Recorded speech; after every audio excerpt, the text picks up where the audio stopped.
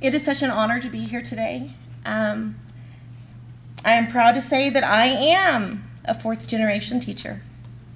My mother, who is a teacher, is here tonight. My grandmother always told me she retired too early after dedicating 44 years of her life to this profession. For the past 19 years, it has been a privilege to be a teacher at the small but mighty Bell Avenue School in the Robles School District. However, my experience as an educator actually began approximately 35 years ago at the wonderful young age of 6. My classroom at that time was a light yellow detached 2-car garage. My class size was small, and it consisted of just 2 students, my younger sister Sarah and my small dog Gidget. My desks were unsteadily stacked cardboard boxes that were just high enough to perch my students from without the possibility of them getting down without my assistance. From the beginning of my teaching career, I had very high expectations for my students' learning.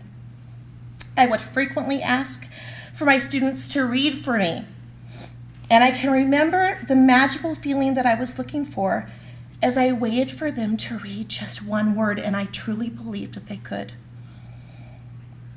My sister at the time was 3.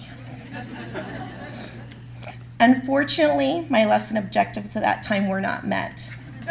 Nonetheless, I have an unbelievably clear memory of wanting to be able to teach my sister to read, and Gidget likewise, and realizing that there was something magical about being able to teach someone and to give them the gift of knowledge.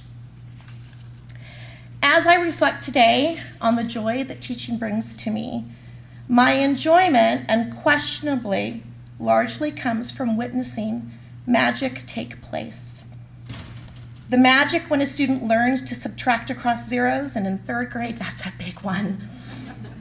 The magic from a child learning their multiplication facts or long division. And finally, I am able to witness the magic of students learning to read. So, to all of you educators among me, as you begin your new school year, and you take on all the multitude of challenges that are involved in teaching today, I encourage you to keep your eyes open for the things that we can so easily forget to celebrate. Once again, take time to pause and rejoice in the excitement of watching a child's face light up when they learn something new. Take time to embrace the magic and remember what an incredibly special gift it is to have the ability to teach another. Thank you. It's such an honor to be here.